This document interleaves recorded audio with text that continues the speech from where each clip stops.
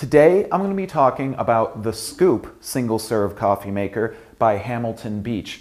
Really cool machine that kind of bridges the gap between old-style, drip-style coffee machines and what we love to talk about here at aromacup.com, which is single-serve coffee making. So let's dive in, show you some features on the machine, and just talk about how we can make use of it. All right, so the Scoop, as you can see, is a very compact machine, would fit pretty easily on just about any countertop. I'm going to go ahead and get into brewing pretty quickly here, and I'll tell you guys about a few of the other features of the machine.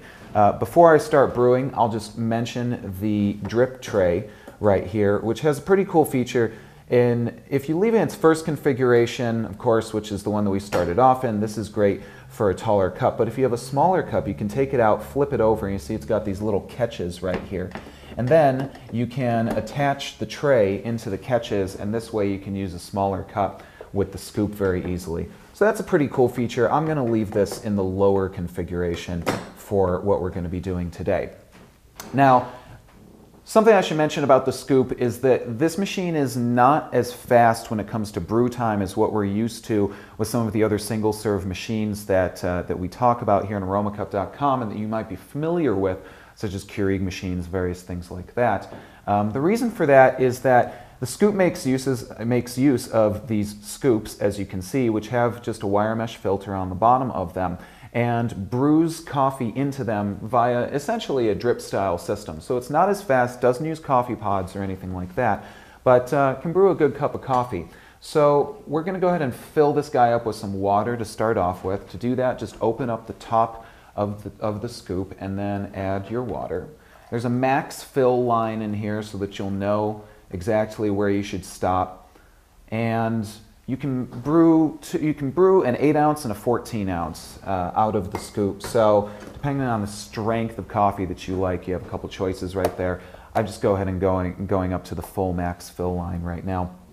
And let's go ahead and brew some coffee. I'm going to just use some ground right here, and this is a basic automatic ground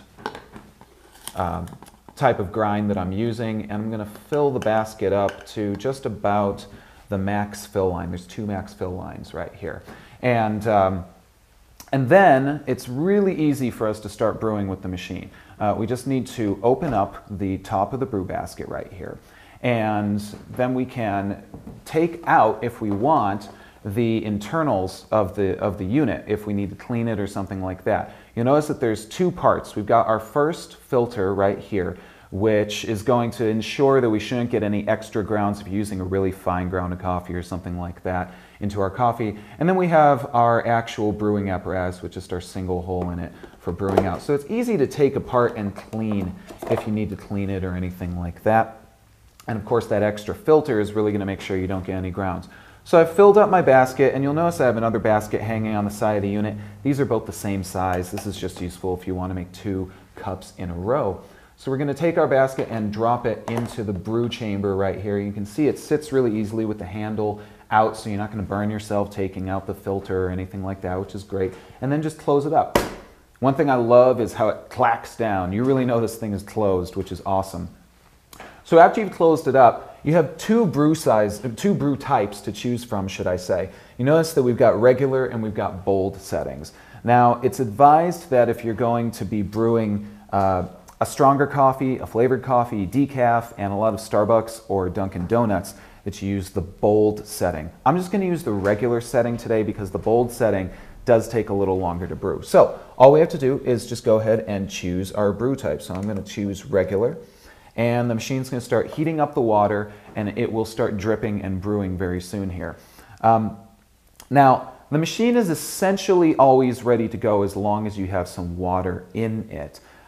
So it's not constantly on. You'll notice that the power light didn't come on until I actually chose the brew type that I was going to be doing. But that's just simply because it's waiting for you to put water in it and get ready to brew. While we're brewing, I'm going to go ahead and drop our handy-dandy thermometer in here, because we're going to go ahead and check the temperature of the Scoop as it brews right now. Now, if you like using finer ground coffee or, you know, as I say, specialty coffees, flavored coffees, things like that, probably going to want to make use of the bold setting on the scoop, because that is going to give about the best brew for those types of coffee. But you can see this is brewing pretty quickly right now on the regular brew setting. So if you don't mind waiting a little bit, go ahead and use that bold setting. But if you need to get on the go, as many of us do, go to that regular.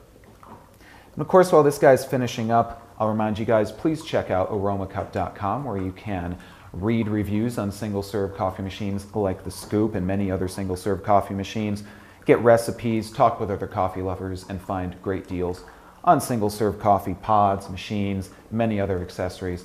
All that at aromacup.com, of course. So we're just about done here, and I'll show you guys our thermometer reading in just a moment here. It looks like we're coming out at about 170 degrees. So that's pretty good. This might not be as hot a coffee brew as some folks like. So it is advised that if you're looking for an even hotter brew, to rinse the mug that you're using in hot water prior to actually brewing your cup. So that's something that you may want to keep in mind if you like a hotter brew.